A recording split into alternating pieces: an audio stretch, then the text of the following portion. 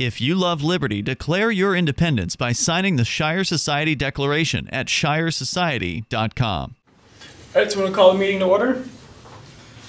First item of business before we get on to the applications, the board has received a member of the package of the minutes from last meeting, so I'll take a motion for that. I move that we accept the minutes as presented. I second. Second. Any corrections? All those in favor? Aye. Thank you. All right, so I'd like to welcome those in the audience to the June 29th Board of Assessors meeting. The board consists of 3 public members and myself. I am the chairman of the board. I'm also the city assessor, so I'm a non-voting member of this board. The main purpose of today's meeting is to review 3 applications in which the applicants are requesting being exempt from taxation. The board has received a copy of all the information submitted with the applications prior to today's meeting, and I've had the opportunity to review the information independently prior to today's meeting. Applicants will be given an opportunity to address the board only concerning matters before the board today. We ask that comments highlight pertinent information only. There's no need to go through the information that's already been submitted. The board's decision is final, and written notice of the decision will be mailed to the property owner. If taxpayers dissatisfied with the board's decision, an appeal can be filed with either the Board of Tax and Land Appeals or the Superior Court, but not to both. So with that, the first application is the Shire Free Church, Monadnock.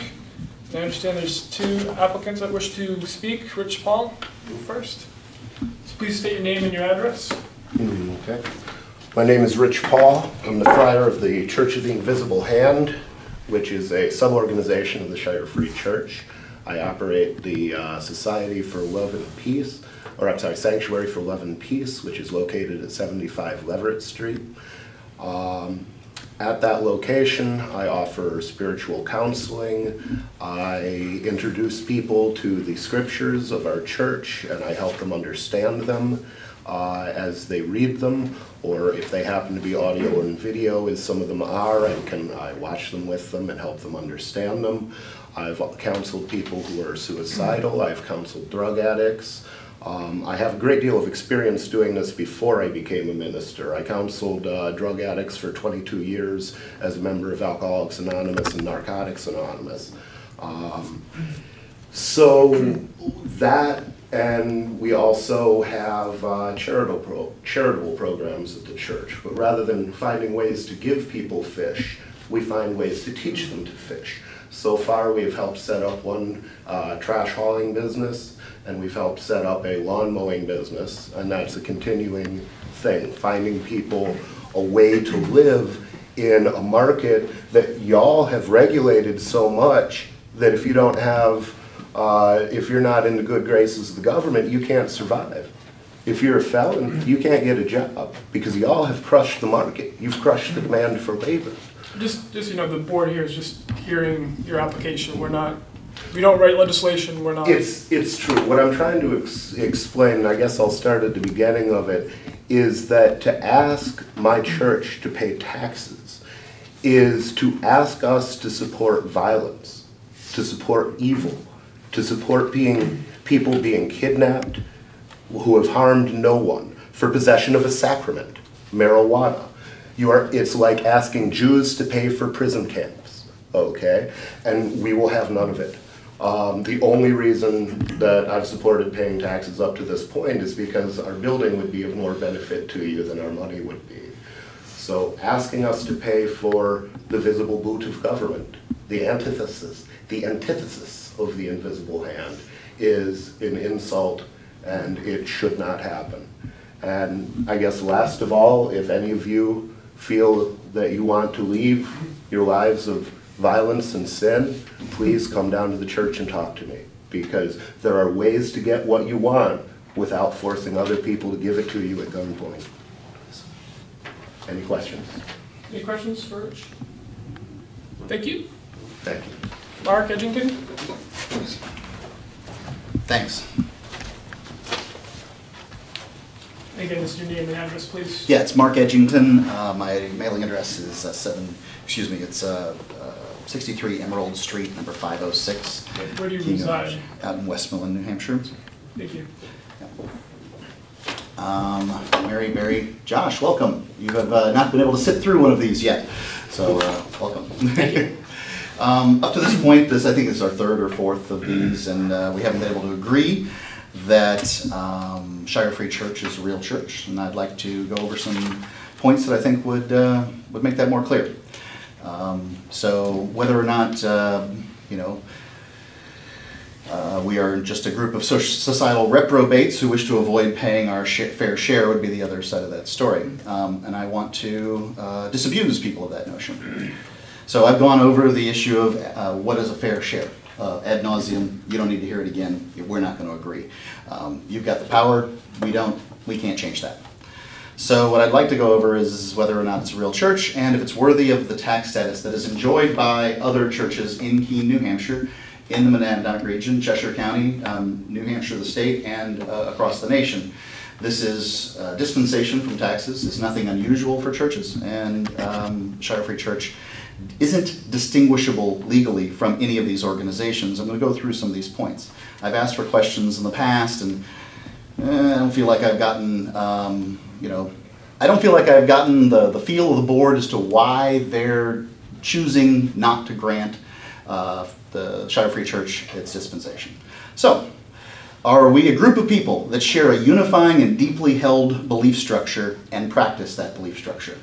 I don't think there's anybody in the city of Keene that would disagree with that statement. We are clearly that. Do we believe in a God or gods? I do. Ian? Yeah. Yeah? Okay. Do we think that those God or gods have given us a mandate to spread some tenet of their moral code and deliver their message? I do. I believe that thoroughly.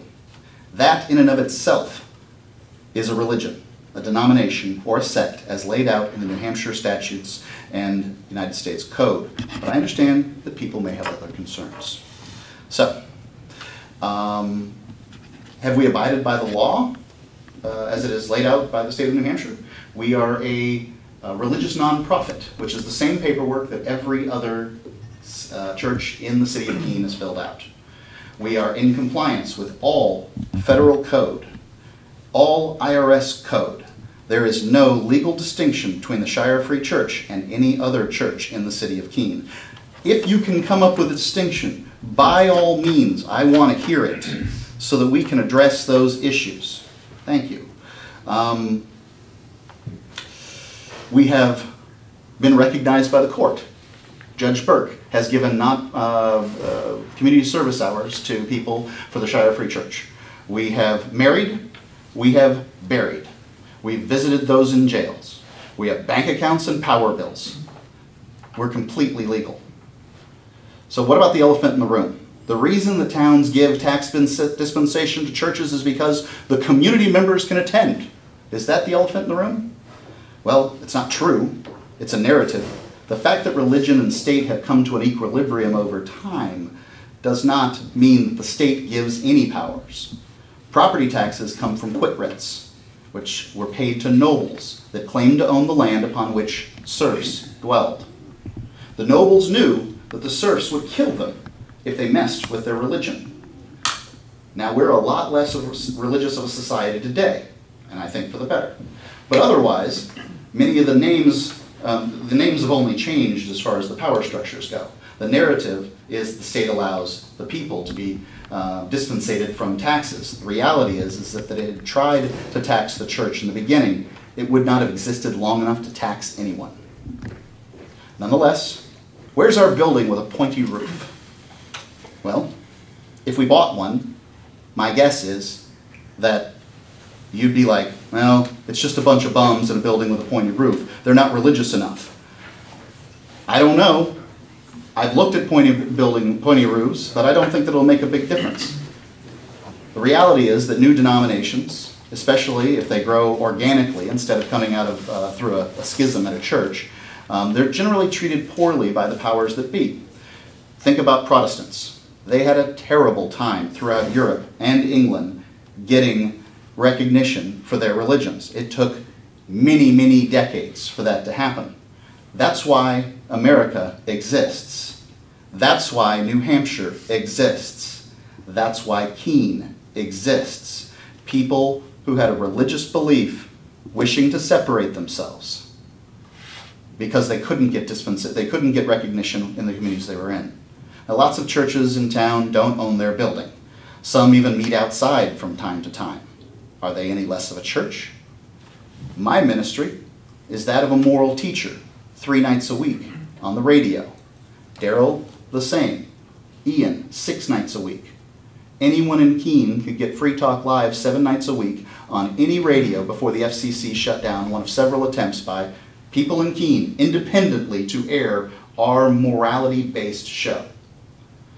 They could listen 1 night a week before we were taken off the air by WKBK for libelous and slanderous lies. Lies the city of Keene doesn't seem to care about at all. When they're plastered all around downtown, excuse me. Frankly, it's very similar to how sects like the Diggers, the Levelers, and the Quakers were treated in the 17th century England. The parallels are shocking. Any Keener can hear us preach 7 nights a week on the internet, and I dare say, I'd be willing to make a bet, a small wager, that we have a larger congregation in the Monadnock area than many, if not most, churches. There are many preachers that broadcast their message. The Congregationalists do it at the head of, I'm not even pointing wrong, at the head of the square. Many preachers whose churches are just on the airwaves. Are they any less of a preacher because they don't have a dozen people sitting in pews right in front of them? So I've tried to address every issue I can think of regarding our legal status as a church.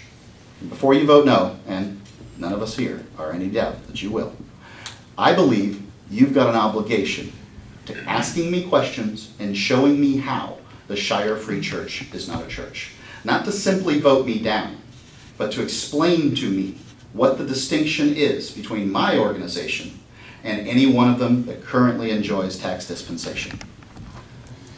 This isn't about public opinion. This isn't about a gut feeling. It's the law. And the law is clear. I didn't write it. I've just followed it. We're a church. Now, 73 and 75 Leverett isn't just a church, it's a parish house. There's no real definition of what a parish house is in the statutes. We do lots of things there. It's a parsonage in which ministers sleep. It's a lodging. We do teaching there. It's our pulpit from which we broadcast our message. So there are lots of different uses. We are not asking for total dispensation of the tax burden, as it were. We are currently asking for what amounts to about 75% off of the taxes, and we will actually pay more than what we would be legally obligated for. We have, in the past, as you know, cut checks for the amount that doesn't include schools. It's the schools that is a moral sticking point for us. We don't believe that we should be obligated to pay for what amounts to the worst school in a given geographic area for a given age. We think that the marketplace is the best organization for figuring out who should get the money from people and that sort of thing. We have supported the Waldorf School and the 100 Nights and a variety of other organizations. So we do give our money to the community. We would prefer, we beseech that we not be forced to give it through the organization known as the City of Keene. That's a wrap. Free time. Any questions for Mr. Edgerton? If you're going to vote no, I want you to know. I want to ask why, and you're going to vote no. The burden of proof is on the applicant, not on the board to prove. Sure, and the applicant has presented a great deal of evidence. Right, if the board is convinced, they can vote no. If not, they vote no. That's up to the board to decide that. But the burden is on you to prove your case. Excellent. Then I will ask my question a little differently. If you choose to retain, that you believe that every other church that has the dispensation in this town deserves it, then I'd ask you why you think that the Shire Free Church doesn't. We're here today to vote on your application. Sure. You're not going to answer questions? I mean, isn't there supposed to be questions for me? This isn't a hearing. Okay. This isn't a trial. Okay. You have the right to appeal if you don't agree with our decision. We may not. Right, you know those, We know the process all for rules. that. Yeah. What do you think the, if I may, Yes, please, go ahead. what do you think the purpose of property taxes are? Okay, I don't know what it has to do with us being a church, but I'll be happy to field the question. Property taxes are to pay an organization which claims a monopoly on doing a given task to do that task. So if it's the maintenance of roads, it's an organization that claims the monopoly on those roads. If it's picking up leaves, it's an organization that that claims the monopoly on leaves. If it's trash pickup, which for somehow Keene manages to not have a monopoly on that, and still trash doesn't pile up everywhere, it's to pay for these services. Now, the services are forced upon you whether you need them or not. Specifically, our problem is with schools. We intend to and have always paid for all the other services.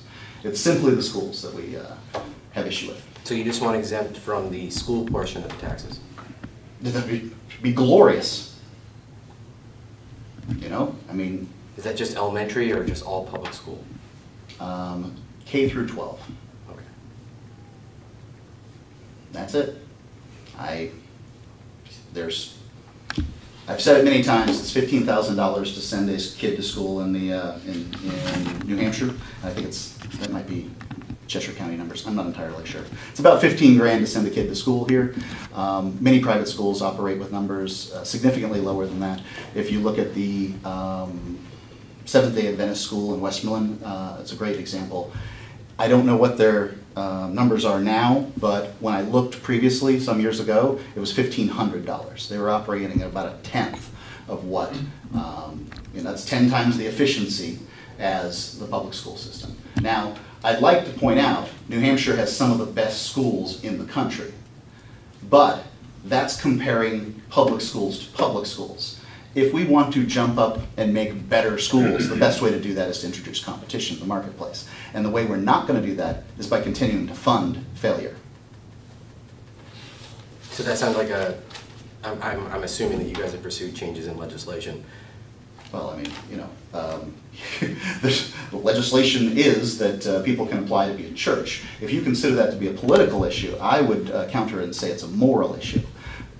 Politics has to do with politicians. It has to do with people running for office and those sorts of things. It represents people's moral opinions. Their moral opinions come from, I believe, an internal light, a piece of God. So therefore, we're simply talking about what does God speaking through me have to say on this issue? And I would question whether God speaking through you says, you better obey or we'll take your house from you. Because that doesn't sound like any God anywhere I've ever heard of. I'm just trying to figure out if it's a tail that wags the dog type thing. Sure, I understand. It looks remarkably like a group of activists who abhor the government, moved to town, and now they're demanding dispensation from their property taxes. I know that that's what it looks like. I'm not entirely prepared to say that it doesn't have it to do with that. But what I did was I looked at myself and I asked myself a question. And is this a message to me? Is this what my life's calling is? Does it come from God as I understand him or her? Well, yeah, it does. So therefore, I legally meet all of the criteria from what I can tell. I get that it's a lot easier to just run things by demanding that we pay for the schools. All we want is to not to. We've asked for 70% off on one side, 80% off on the other because of where folks live and that sort of thing. And schools are about 60%. We will, if we got what we asked for, we would simply give the extra money because, frankly, they do pick up our leaves. Yes, I would like to see leaf competition, but I'm not going to compete in the area of leaf picking up. So I'm going to pay the organization that picks up my leaves. Yes, I drive on the roads. I'm going to pay the organization that keeps the roads going. I think there should be competition. I think people should be responsible for the road out to the middle. I think a lot of things. But that doesn't change the fact that I use these, and therefore I want to and I intend to pay for them. I've got an 8-year-old. He doesn't go to public school. He's never going to. And still, money comes from my household to pay other people's kids' education. You can't tell me that's not abhorrent, stealing from an 8-year-old to give to other 8-year-olds. I mean, senior citizens have the same issue, people without kids. Yeah, they've, at the very least, many of them, 85% of people send their kids to government school, right? So many of them, you could claim, are paying the tuition of their kids over time.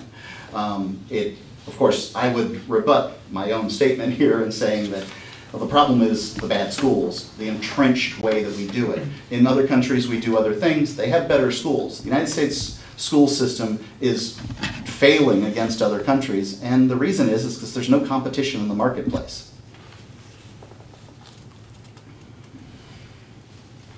I thank you for the explanation. Thanks, Josh. Mary, Barry, got anything? Good? All right, thanks. Thank you. May I slip in one more word about schools? I'm sorry. That's up to you. I mean, we're not really here to debate schools, whether, Okay. you know, Well, there's nothing we can do about them, honestly. It's true. It's about the spiritual implications of the schools. If you look at how the schools teach the Great Depression, they teach that free markets don't work, and that the Great Depression was a natural result of capitalism, and that FDR saved us from the Great Depression. Well, the reality is, the Church of the Invisible Hand is aware that there is an invisible hand which guides markets to do that which is right. What caused the Great Depression was the creation of the Federal Reserve, government intervention in 1913. 15 years later, they caused the Great Depression. It's never happened before, it's never happened since. It's not an artifact, it's not a failure of the invisible hand. It's a failure of the visible boot of government. And you want to indoctrinate our children to believe that you're the heroes and we're the villains, and you want us to pay for it. I think not. Okay, having heard from the applicants, the city does recommend denying the application. They still have failed to prove their burden. This is the third time we've heard from them. So the board is willing, has the option to do what they want with this. Well, I see nothing different in the paperwork than we've seen in the past, and I have to kind of second that, and I'd go along with denying the request for abatement based on like. Okay, so Barry, making the motion to deny? Okay. Do a second? Second. Second. Any additional comments? All in favor? Hi. Aye.